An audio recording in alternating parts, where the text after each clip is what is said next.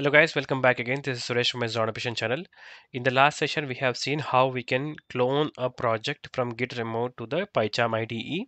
And this is a project. After we clone the project, we have to again create some data and we have to create a branch and then we have to push. So in this session, we will see how we can create a branch and push the changes to the Git remote using the IDE. So let's get started. So if I go to this commits tab, here, the changes related, there is no such changes at present I have made in my project, which after cloning. So for that, I will go to this readme.md file and there I will create a new branch update. So this is a change that I have created. Let's quickly save. And if I go to this commits again, I will see one file changes here, which is a readme.md file. So now I wanted to see how many branches are there at present. So in which branch I am. So for that you have to go to this git. After that you have to go to this branches. So at present I have only one branch called master branch, which is the recent branch. And if I go to this, there is anything in my local, there is nothing in my local. And are there any more branches in the git remote? There are branch 1 and branch 2 are in the git remote. So I will ignore those and I will create a local branch. So if I go here and create a branch, for that I will say new test one. So new test one is my new branch, and I have to click this checkout branch checkbox so that as soon as I create a branch, it will check out all the changes from the master. It will preserve that in my branch and where my new changes will be updated in that branch. Okay, I will create. Now a new branch is created. To check the branch is created or not, you have to go to this git again and go to the branches. Now you can see there is a new branch one is there.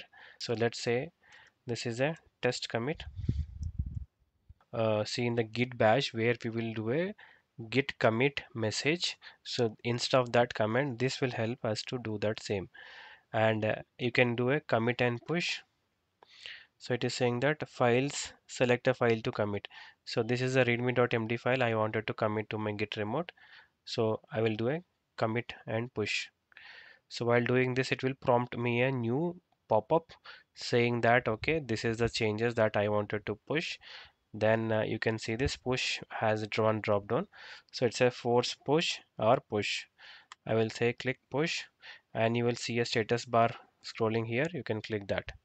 So right now my changes are being committed to the git remote. So now I go to this git remote and I just refresh. Okay, after refresh you can see the new test file changes are being pushed into my git remote. I can do a compare and pull request. So I will do a compare pull request. So I will accept these changes. So these are the changes and this is the ID for that title for that my pull request. I will create the pull request. Okay, this is the basic thing. So we have to provide the description of that PR also, but right now I'm just doing the a new branch creation and committing the changes to the git remote through the PyCharm ID. Right now all the changes are been committed. I will click merge the pull request and confirm merge. So this is done. Now I have to go back to my PyCharm. Now I wanted to again switch back to my master. I will click on git and again go to the branches. Then this is my master branch. So what I will do, I will just simply check out. So as soon as I check out, you may see this new changes are being removed from my readme.md file. But how can I get those changes? So for that, you have to again go to this git and you have to pull. So you have to pull from the master. Again, I will click on pull master. Now you should see the recent changes that we pushed to the master branch that will be fetched back to your local.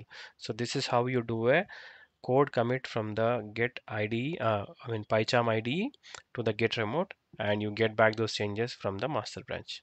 Hope this session is helpful for you. In case if you are new to my channel, do subscribe to my channel. If you have any questions, queries, you can comment in my comment box. I will help you out. Thank you for watching.